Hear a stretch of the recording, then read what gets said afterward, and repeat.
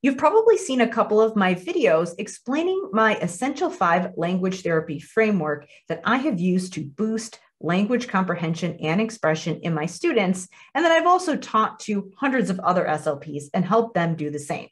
Usually at this point, people have a couple questions about applying the framework to their caseload, so I wanted to take a couple minutes and answer some of those for you. Now, one of the most common questions that I get is, how do you apply this framework and figure out how to write goals? And how do you handle evaluations and data collection? So I wanted to take a couple of minutes and talk about both of those questions. Since the techniques I teach you are simply a different strategy to achieve the same end goal that you're probably already working towards, such as better processing, better comprehension, better academic performance, there's really no need to rewrite any language therapy goals before implementing the strategies that I teach in Language Therapy Advanced Foundations.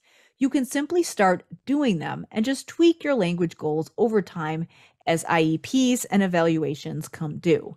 In Language Therapy Advanced Foundations, I provide you with a manual called the SPOT Framework Guide, where I walk you through how to write goals, how to collect data, and track progress, and how to use various data sources to make decisions, like classroom assessments, work samples, and standardized language assessments. I show you how to gather information from the things you already have, rather than requiring you to start from scratch and having to reevaluate each student. So the question is, how do I handle evaluations and writing goals? Well, you can simply just implement the framework and use the process that I lay out as those IEPs come due. Another common question is, does the Essential 5 framework address verb tenses, parts of speech, pronouns, antonyms, synonyms, and categorization, and list a couple other language skills that commonly come up? Do I address all of these things in a systematic hierarchy? When you use the Essential 5 framework, you'll focus on the highest priority skills that have the biggest impact on overall language processing. The truth is, not all language skills need to be targeted directly or deserve to have a goal devoted to them. This is a good thing because you wouldn't have time to address all of these things anyways. Working on something like pronouns doesn't have a huge impact on comprehension and overall expression, so I don't recommend targeting pronouns as an attempt to improve language processing.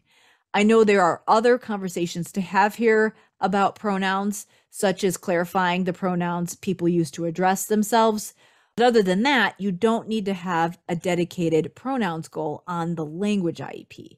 Instead, what we want to do is focus on high priority skills, such as those that enable people to expand their use of different sentence types, because doing this has an impact on overall comprehension, which increases the chance that they'll be able to read complex texts or compose longer written essays.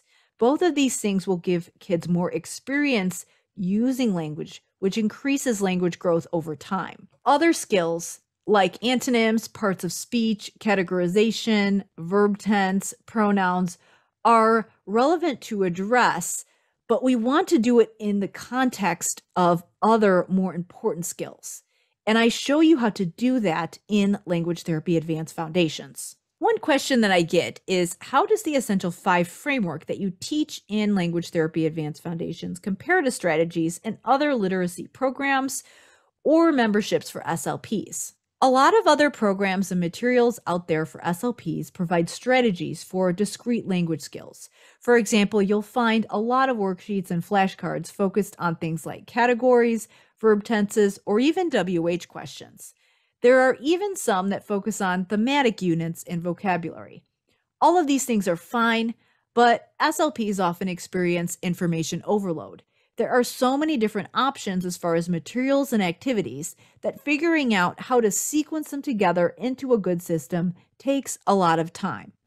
I experienced this frustration firsthand when I started out as an SLP. The Essential 5 framework, on the other hand, does not require you to sift through a ton of different materials and activities.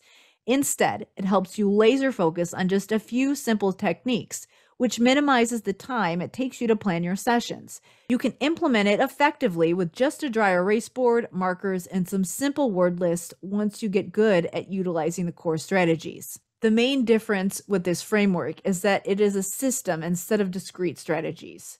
When it comes to some of the structured literacy curriculums out there, the Essential Five would definitely fall in line with some of the principles in those programs, and using it in conjunction with one of those programs would be complementary.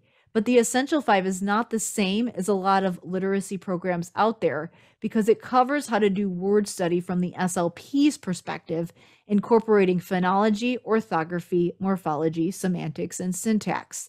A lot of programs out there are more geared towards teachers and reading specialists who have sessions every day with kids, while a lot of SLPs might only see their students once a week, which makes those other curriculums hard for SLPs to implement.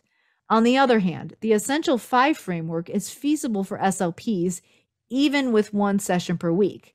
And you can customize it for more frequent sessions as well. So it's much more flexible and feasible for SLPs in the real world. Now, if you found this video helpful so far and you want to learn how to apply the entire Essential Five framework for language therapy to your practice, then I invite you to check out my entire presentation where I outline the research behind this system, why it works, and the key components that you need in order to start creating your system. So on this presentation, I'm going to cover the one area that you need to focus on that really forms the basis for your framework, as well as those components that fit under it that are going to inform what strategies that you use in your treatment. And then I'll also talk about some common mistakes that SLPs make when planning language therapy and how you can avoid making them. So it's going to be possible for you to get better results by focusing on fewer things that give you the biggest bang for your buck in therapy and help you to create consistent change in your students' performance without requiring hours of prep and planning on your part. So all you need to do to check out that presentation is go to drkarenspeech.com/language therapy. Again, that's drkarenspeech.com/language therapy to check out that free online presentation.